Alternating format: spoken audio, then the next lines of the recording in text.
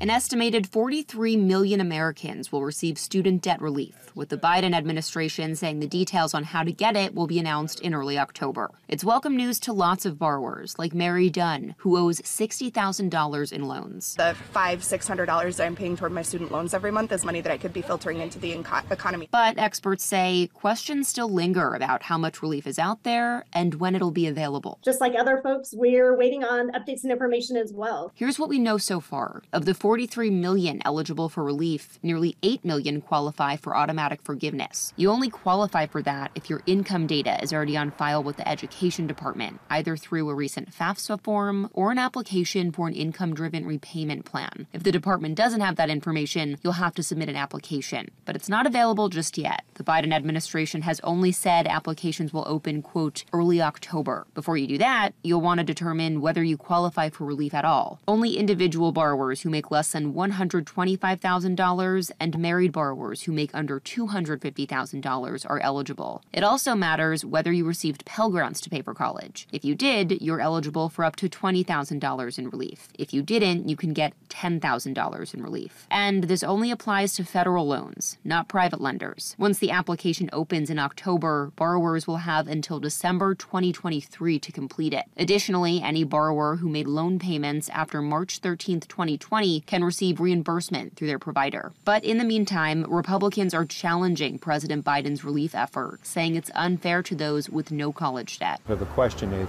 what group or what individual or what entity can basically say that they've been harmed by this policy and have the courts say that they have official standing to sue. And GOP leaders, including Senator Ted Cruz, are considering their legal options on if and how they could block the landmark plan from moving forward. Bianca Fascini, Newsy, Washington.